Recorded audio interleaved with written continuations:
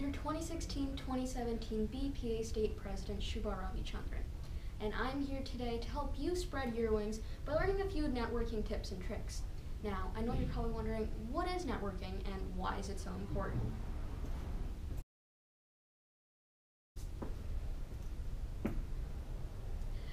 Networking is when you make connections with people in order to gain insights as well as new opportunities. It's really essential no matter what career you end up choosing, especially since ABC News did a recent report and found that 80% of all jobs these days are landed through networking. So where do you begin with networking, you may ask? First, create a LinkedIn profile if you haven't already done so. LinkedIn's kind of like Facebook, except it's a bit more professional. It can help you build a resume, and most importantly, connect with professionals within your field. It can help you make the vital connections you need to take yourself to the next step in any career you choose.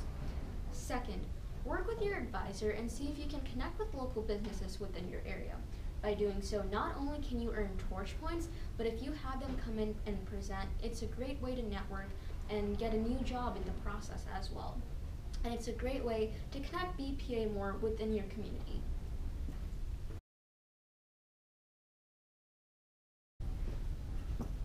Third, network at events. At your state and local competitions, we hire professionals from the business world to be your judges. Be sure to talk to them to gain both valuable insights as well as great connections. Speaking of great connections, this year we'll be having the Eagle's Nest, which is in essence a networking lounge so you can meet fellow BPA members and spread your wings together by creating chapter service projects or by creating socials, where both members from your chapters can get to know each other and earn torch points in the process. One great networking tip to set you apart from everybody else is to remember to not always to ask for something in return.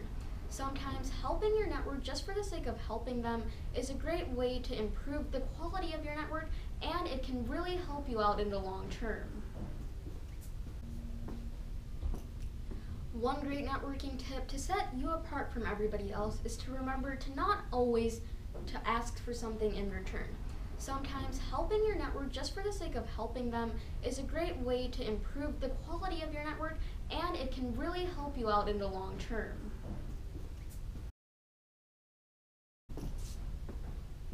Another great tip for networking is to always follow up on any connections that you make.